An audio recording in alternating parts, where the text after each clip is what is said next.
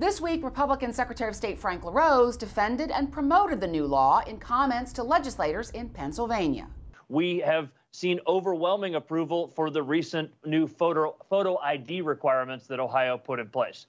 The previous witness was talking about how voter ID is popular across both sides of the aisle and across a broad swath of Americans. In fact, Pew Research shows that 76% support it nationally. That number is 80% according to Monmouth University, and NPR showed that 79% want photo ID requirements. So Americans want this, Ohioans want this, I believe Pennsylvanians want that as well. With my support, Ohio leaders in our General Assembly took action. Last month, they passed legislation requiring identification to vote. Just a couple of weeks ago, it was signed into law by our governor, and they did it the right way.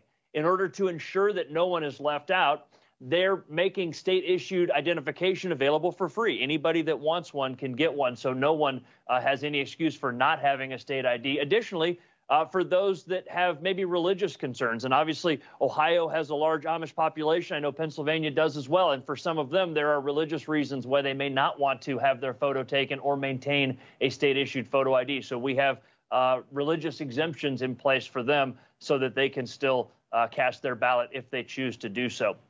Because of the way the law is structured, it won't prevent individuals from voting. Instead, it simply ensures that only eligible citizens and registered voters are able to do so. This is a fair and reasonable measure to maintain the integrity of our elections and to build confidence in the elections process, which is, for me, really the bottom line. Will this change impact the voting experience for a lot of Ohioans? Really, no. I mean, because what we've found when we've sampled our boards of elections is that really 98% of Ohioans already show a state ID or driver's license when they come to vote. That number is from both 2022 and in the 2020 election and previous election. Government works best when we work together on common sense solutions with strong support from the people. That happened here in Ohio, and it can happen for you all in Pennsylvania as well. Thank you so much, and I look forward to any questions that you all may have for me. Thank you, Mr. Secretary. Real briefly, you mentioned a recent vote on voter ID laws in Ohio, and you mentioned the broad consensus. Out of curiosity, what was the breakdown in the State House and State Senate? Was it a bipartisan vote as well, or was it less consensus in the legislative bodies?